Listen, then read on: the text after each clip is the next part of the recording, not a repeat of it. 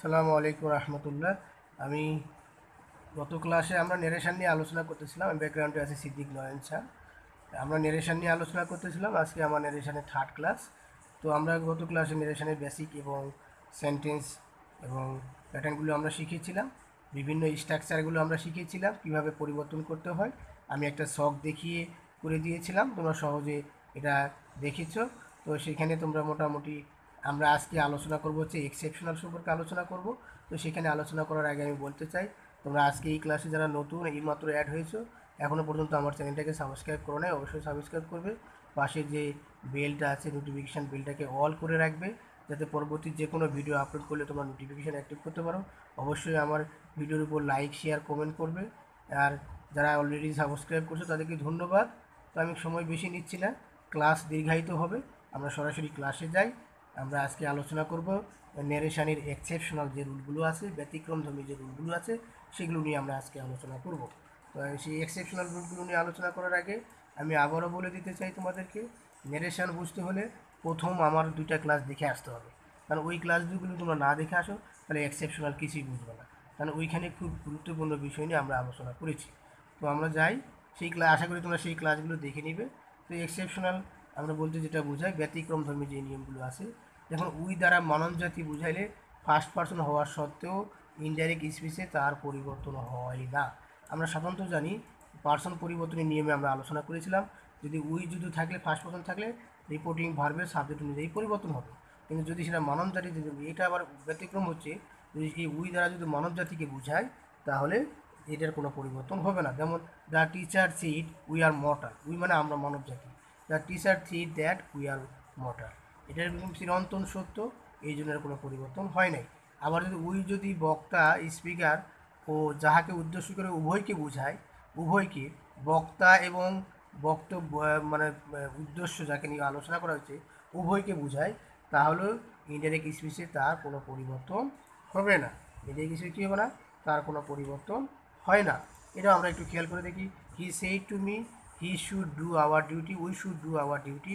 We মানে আমরা, he said to me সে এবং মি আমরা দুইজনকেই উদ্দেশ্য করতেছে যে we should do our duty, এই জন্য we should do our duty, no পরিবর্তন, কোনো পরিবর্তন নেই। আবার সাম এক্সট্রা টিপস, গুরুত্বপূর্ণ বিষয়গুলো নিয়ে আমরা আলোচনা করি। মাস্ট সাধারণত হ্যাড টুতে রূপান্তরিত হয়। মাস্ট কী হয়, সাধারণত হ্যাড টুতে পরিবর্তিত হয়। মানে তারপরে হচ্ছে আরেকটা বিষয় আমি বলবো, ফার্স্ট পার্সনে মাস্ট এর মাস্ট কোনো ভবিষ্যৎ কাজের দ্বারা বাধ্যবাধকতা বোঝাতে ইনডাইরেক্ট স্পিচে উড হ্যাভ টুতে পরিবর্তন হয়। এই বিষয়টা একটু তোমরা খেয়াল রাখবে যে মাস্ট সাধারণত কিছু পরিবর্তন হয়, হ্যাড টুতে পরিবর্তন হয়, কিন্তু ফার্স্ট পার্সনের মাস্ট, এই মাস্ট কোনো ভবিষ্যৎ কাজের দ্বারা বাধ্যবাধকতা বোঝাতে ইনডাইরেক্ট স্পিচে উড হ্যাভ টুতে পরিবর্তিত হবে। উড হ্যাভ টুতে কী হবে, রূপান্তরিত হবে। আমরা একটু খেয়াল করব, উড হ্যাভ টুতে রূপান্তরিত হয়। যেমন উদাহরণ দেবে দেখি, we must leave the house if the rent is increase, যদি বৃদ্ধি পায়, যদি বৃদ্ধি পায়, নিকট ভবিষ্যৎ আর কি। তো এই জন্য এই মাসটাকে কী করা হয়েছে, দেখো উড হ্যাভ টু আমরা করেছি। He said that they he said that they would have to leave the house if the rain was increase. আমরা আশা করি বুঝতে পেরেছি। কিন্তু চিরকালীন বাধ্যবাধকতা বোঝাতে মাস্টের কোনো পরিবর্তন হয় না, মানে চিরন্তন বাধ্যবাধকতা। যেমন father said to his son you must ওবে your teacher, এটা একদম রেসপেক্ট করা চিরন্তন সত্য একটা সেন্টেন্স। অবশ্যই তোমার সঙ্গে এটা এই বাধ্যবাধকতা বোঝাচ্ছে, এই জন্য এই হি মাস্ট ওবে হিজ টিচার, এই মাস্টের কোনো পরিবর্তন হয় নাই। আশা করি তোমরা বুঝতে পেরেছ। এবার রিপোর্টেড স্পিচে কোনো ইউনিভার্সাল ট্রুথ চিরন্তন সত্য অথবা হ্যাবিচুয়াল ফ্যাক্ট অভ্যাসগত কর্ম প্রকাশ করলে ভার্বের কোনো পরিবর্তন হয় না। এটা একটা বিষয় তোমাদের মনে রাখতে হবে, যে যদি কোনো চিরন্তন সত্য বোঝায় বা হ্যাবিচুয়াল ফ্যাক্ট বোঝায় তাহলে ভার্বের কোনো পরিবর্তন হবে না। The earth moves round the sun, দেখো he said that the earth moves round the sun, এর কোনো পরিবর্তন নেই। আবার রিপোর্টিং ভার্ব হিসেবে সে বা টেলের ব্যবহার, এটা আমরা প্রেজেন্ট, আমরা গতবার ক্লাসে আলোচনা করেছিলাম, আবার আলোচনা করতেছি। সাধারণত মনে রাখতে হবে যে present tense, present perfect tense, future টেন্সের ক্ষেত্রে কোনো পরিবর্তন নেই। এই জন্য রিপোর্টিং ভার্ব হিসেবে সে ডাইরেক্টে ইনডাইরেক্টে স্পিচে এর ব্যবহৃত হয়, তবে ইনডাইরেক্ট স্পিচে সে ব্যবহার না করাই ভালো। এখানে একটা বিষয় মনে রাখতে হবে, না করাই ভালো। রিপোর্টিং ভার্ব হিসেবে টেল সাধারণত ডাইরেক্ট ন্যারেশনে ব্যবহৃত হয় না। টেলের পর অবশ্যই একটি ইনডাইরেক্ট, মনে রাখতে হবে, টেলের পরে অবশ্যই একটি ইনডাইরেক্ট ব্যক্তিবাচক অবজেক্ট বসাতে হবে। সে এর পরে যদি অবজেক্ট বসাতে হয় তবে অবজেক্টের পূর্বে টু বসে, টেলের পরে টু, মনে রাখতে হবে। সে এর যদি অবজেক্টের পূর্বে এবং টেলের পরে, এই জিনিসটা তোমরা খেয়াল রাখবে, টু বসে না, এই বিষয়টা তোমরা মনে রাখবে। ঠিক আছে, টেলের পরে টু বসে না, কিন্তু সেইডের পরে টু বসে, এটা মনে রাখতে হবে তোমাকে। যেমন রকি সেই two joke I like to read novels, Rocky told joke, এই যে সেইডের পরে টু ছিল, এখানে টেল বসার কারণে টুটা উঠে গেছে, এটা খেয়াল রাখবে।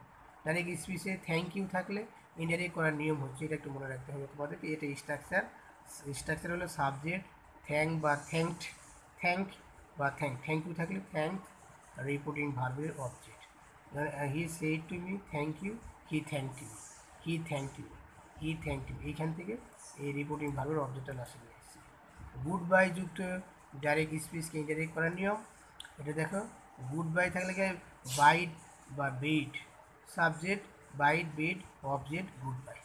He said good by my friends, he byte his friends good bye, he byte his friend good bye.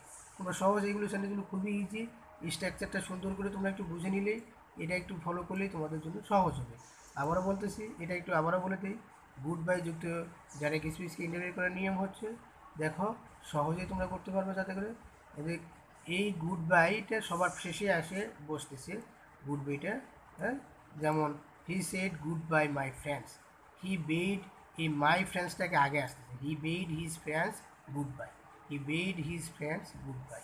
তারপর ডাইরেক্ট স্পিচে গুড মর্নিং, তারপর হচ্ছে গুড ইভিনিং, গুড নাইট থাকলে ইন্টারি করার নিয়ম। এই যে গুড মর্নিং, গুড নাইট ঠিক গুড বাইয়ের মতো সবার শেষে বলবে। I said to him good morning, I wished him good morning, বা শেষ, I wished him good morning. Reporting verb এবং তার সাবজেক্ট এবং অবজেক্ট উল্লেখ না থাকলে the speaker said to, person spoken to, এইভাবে ব্যবহার করতে হবে এবং লিখে ইনডাইরেক্ট স্পিচে রূপান্তরিত করতে হয়। এখানে একটা বিষয় মনে রাখতে হবে যে তোমরা আই শেল নেভার, দেখো এখানে কিছুই নাই, I shall meet you tomorrow, এটা জাস্ট একটা স্পিচ আছে, আর কোনো রিপোর্টিং ভার্ব নেই। এখানে দ্য স্পিকার সেই to the স্পোকে person spoken to, the speaker সেই to the person spoken to, এইটুকু আমরা অ্যাড করেছি, দ্যাট এরপরে এটা যা আছে তাই, এইটুকু আমরা লিখব। কিন্তু এখানে পার্সন তো পরিবর্তন করতে হবে, সেল থাকলে শুড হবে, এটা আমরা লিখব পার্সন ইউ, ফার্স্ট পার্সন থাকলে থার্ড পার্সন পরিবর্তন হবে। এরপরে ইন্টারগেটিভ সেন্টেন্সের ক্ষেত্রে আমরা আগেও আলোচনা করেছি, আবারও আলোচনা করেছি। Reporting ভার্বটি ask, inquire of, want to know, demand, wonder ইত্যাদিতে পরিবর্তন হয়ে রিপোর্টেড স্পিচ যদি যদি তোমাদের খেয়াল রাখতে হবে, যদি রিপোর্টেড স্পিচ যদি auxiliary verb do, does, did, shell, will, Ham, is, R, was, war, can, মে ইত্যাদি দ্বারা আরম্ভ হয়, অর্থাৎ অর্থাৎ মনে রাখতে হবে সংক্ষেপে ইয়েস বা নো দ্বারা উত্তর দেওয়া যায়, তবে রিপোর্টেড স্পিচের পূর্বে ড্যাট না বসিয়ে ইফ বা ওয়াদার বসাইতে হবে। এই বিষয়টা তোমাদের মনে রাখবে। আমরা তো গত ক্লাসে আলোচনা করেছি এটা, যে ইন্টারগেটিভ সেন্টেন্স আমরা দুইভাবে হতে পারে, একটা হলো ডাব্লিউএস কোশ্চিন দিয়ে শুরু হয় এবং এরপরে অক্সিলারি ভার্ব থাকে, আর একটা হচ্ছে সেন্টেন্সের শুরুতে অক্সিলারি ভার্ব থাকে এবং সেন্টেন্সের শেষে প্রশ্নবোধক চিহ্ন থাকে। তাহলে যেগুলো সেন্টেন্সের শুরুতে অক্সিলারি ভার্ব থাকে, এগুলো এই ইন্টারগেটিভ সেন্টেন্সের ক্ষেত্রে এই নিয়মটা বলা হচ্ছে, যে এই যে auxiliary verb do, does, did, shell, will, am, is, R, was, war ইত্যাদি দ্বারা আরম্ভ হয়, অর্থাৎ সংক্ষেপে ইয়েস বা নো দ্বারা উত্তর দেওয়া হয়, তবে রিপোর্টিং স্পিচের পূর্বে ড্যাট না বসিয়ে ইফ বা ওয়াদার বসাতে হয়। সেন্টেন্সটি ইন্টারগেটিভের পরিবর্তনে অ্যাসার্টিভ সেন্টেন্সে রূপান্তরিত হয়। এখানে দেখি, এখানে একটা বিষয়, গুরুত্বপূর্ণ বিষয় তোমাদের মনে রাখতে হবে, খুবই গুরুত্বপূর্ণ টপিক।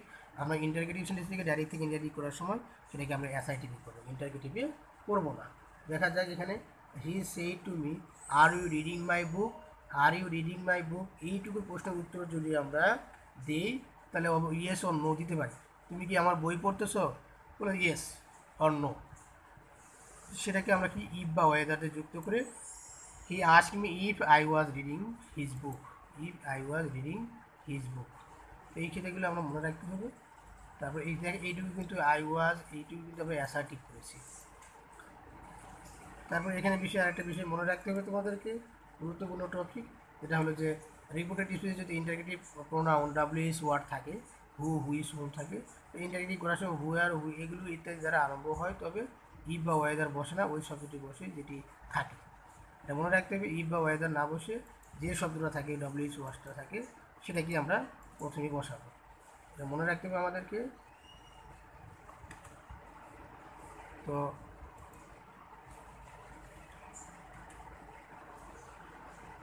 আবারও বলতেছি, রিপোর্টেড স্পিচ যদি ইন্টারগেটিভ যে শব্দগুলো থাকবে আমরা ওই শব্দগুলি আবার বসাবো। আগে যেমন ইফ বা ওয়েদার বসাইছিলাম সেগুলো বসাবো না, এই শব্দগুলি বসাবো। যেমন হি সে to his father what are you doing, মানে he ask his father what he was doing. যত ইন্টারগেটিভ সেন্টেন্স সবগুলিকে আমরা অ্যাসার্টিভ করবো। তারপর ইম্পারেটিভ সেন্টেন্স, এই ক্ষেত্রে রিপোর্টিং ভার্বটি অনুরোধ বুঝালে রিকোয়েস্ট, আদেশ বুঝালে অর্ডার, কমান্ড ইত্যাদি বুঝালে অ্যাডভাইস বুঝায়। মনে রাখতে হবে তোমাদেরকে, অন্যথায় তোমাকে টেল দ্বারা পরিবর্তন হয়। ইনভার্টেড কমা উঠে গিয়েও টু বসে এবং রিপোর্টেড স্পিচের মূল ভার্বের শেষে পর্যন্ত বসে। যেমন please give me a glass of water, he request me to give him, এই প্লিজটা উঠে গেছে, গিভের আগে টু বসে, গিভ হিম এই গ্লাস অফ ওয়াটার, মনে রাখতে হবে। ইম্পারেটিভে যদি নেগেটিভ হয় তো রিপোর্টিং ভার্বের পরে নট বসে, don't do, not to do, ঠিক আছে, মনে রাখতে হবে not to do, don't do are not to do এই বিষয়টা মনে রাখতে হবে ইম্পারেটিভের ক্ষেত্রে, এবং don't do are not to do এই বিষয়টা মনে রাখতে হবে। ইম্পারেটিভ সেন্টেন্সের ক্ষেত্রে ডাইরেক্ট স্পিচ কাউকে সম্বোধন করা হলে নিচের নিয়মের সাহায্যে ইনডাইরেক্ট স্পিচকে রূপান্তরিত করতে হয়, এটা মনে রাখতে হবে। এই স্ট্রাকচারটা আমরা একটু মনে রাখবো।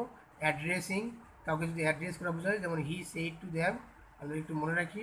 কাউকে যদি অ্যাড্রেস করা বোঝায় তাহলে friends help me, friends help me, addressing them as friends, he requested them to help him, requested them to help him. আমরা একটু সহজের মানে এই নিয়মগুলো তুমি আগেও আমি আলোচনা করেছি, আশা করি তোমরা এইগুলো সহজেই বুঝতে পারবে। তো এরপরে আমরা ইম্পারেটিভ সেন্টেন্সে ডাইরেক্ট স্পিচে সার থাকলে ইনডাইরেক্ট করার সময় সারের পরিবর্তে রেসপেক্টফুলি ব্যবহার করবো। এটা তোমরা সবাই জানো অনেকেই, যে সার থাকলে আমরা রেসপেক্টফুলি ব্যবহার করে থাকি, সার যদি থাকলে রেসপেক্টফুলি ব্যবহার করে থাকি, এবং এই ভার্বটার আগে টু বসাবো আমরা, বাস কোমা উঠে গিয়ে টু বসাবো। লেটের পরে যদি আস থাকলে ইনডাইরেক্ট করার সময় রিপোর্টিং ভার্বটি পরিবর্তিত হয়ে প্রপোজ অথবা সাজেস্ট হয়, এবং ইনভার্টেড কমা উঠে গিয়ে ড্যাট বসে, এবং দে এবং উই এর পরে শুড বসে, প্লাস রিপোর্টেড স্পিচের মূল ভার্বের শেষ পর্যন্ত বসে। যেমন এখানে আমরা উদাহরণগুলো দেখলে আমরা সহজেই বুঝতে পারবো, ক্লিয়ার হয়ে যাবে, যে we said to the chairman let us drop the matter, we propose the chairman dropping the matter. খুবই সহজ, আমরা মাথায় একটু রাখবো আর কি। তো এরপরে চলে যাই, I say to him let us play, I suggest playing, just infinitive করে পার্টিসিপল করে ফেলছে আর কি। লেট দ্বারা প্রস্তাব না বুঝালে এখানে ইনভার্টেড কমা উঠে গেলে ড্যাট বসে, এবং রিপোর্টিং ভার্ব এর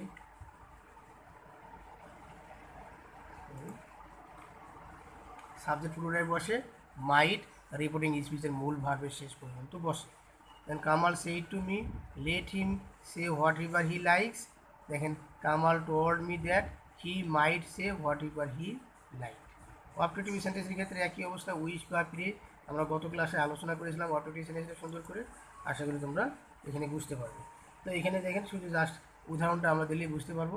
father said to me may you pass the examination, father prayed that I might pass the examination. I might pass the examination. খুব সহজ। The teacher said to the student, may Allah bless you. The teacher wished that Allah might bless the student. এরপরে exclamatory sentence আছে এখানে, আমরা exclamatory সেন্টেন্সটা একটু করে নিলেই মোটামুটি সহজ হবে আমাদের জন্য। তো এক্সক্লেমেটরি সেন্টেন্সের ক্ষেত্রে আমরা চলে যাব। দেখেন এই রিপোর্টেড স্পিচের ক্ষেত্রে এক্সক্লেম উইথ জয় বা এক্সক্লেম উইথ সরো আমরা এগুলো ব্যবহার করব। হ্যাঁ, এক্সক্লেম উইথ জয় বা এক্সক্লেম উইথ সরো আমরা ব্যবহার করবো। এটা খুব সহজ, তোমরা একটু পড়ে নাও। ডাইরেক্ট স্পিচ যারা আনন্দ বুঝালে এক্সক্লেম বা এক্সক্লেম উইথ জয়, আর দুঃখ বুঝালে এক্সক্লেম উইথ সরো বা গ্রিপ ইত্যাদি হয়। আর ইনভার্টেড কমা উঠে গিয়ে ড্যাট বসে, রিপোর্টেড স্পিচ আর সাবজেক্ট রিপিটিং ভার্ব অনুযায়ী রিপোর্টেড স্পিচের ভার্ব বসে, ভেরি গ্রেট অ্যাডজেক্টিভ বসে, বাকি অংশ বসে। The man said alas I am under, the man exclaim with sorrow that he was under. তারপরে দেখো রিপোর্টেড স্পিচে না হাউ বা হোয়াট দ্বারা শুরু হলে সেন্টেন্সের শুরুতে অতি সহ্য বুঝালে ডাইরেক্ট নেরেশন করার সময় উক্ত হা বা হোয়াটের পরিবর্তে ভেরি, মাস, গ্রেট ইত্যাদি ব্যবহার করতে হয়। এটা খুব সহজ। Silva shed, what a fine bird it is. Silva exclaim with joy that it was a very fine bird. এটা তোমরা সহজে বুঝতে পেরেছো। এর পরবর্তী ক্লাসে আমরা প্যাসেজ ন্যারেশন নিয়ে আরেকটা ক্লাসে আলোচনা করব। আশা করি শেষ হয়ে যাবে। ধন্যবাদ সবাইকে। আমি আবারও রিকোয়েস্ট করতে চাই, ব্যাকগ্রাউন্ডে আমি আছি সিদ্দিক নয়ন স্যার। তোমরা এখনও পর্যন্ত যারা আমার চ্যানেলকে সাবস্ক্রাইব করো নাই অবশ্যই সাবস্ক্রাইব করবে, আর যারা অলরেডি করেছো তাদেরকে ধন্যবাদ। হ্যাঁ, এবং আমার চ্যানেলকে অবশ্যই শেয়ার কমেন্ট করবে। যেগুলো কিছু জানতে চাইলে সোশ্যাল মিডিয়ার মাধ্যমে আমাকে প্রশ্ন করবে, আমি অবশ্যই অ্যান্সার করব। আমার ডিসক্রিপশানে সব সোশ্যাল মিডিয়ার লিঙ্ক থাকবে। সবাইকে ধন্যবাদ, সবাই ভালো থাকবে।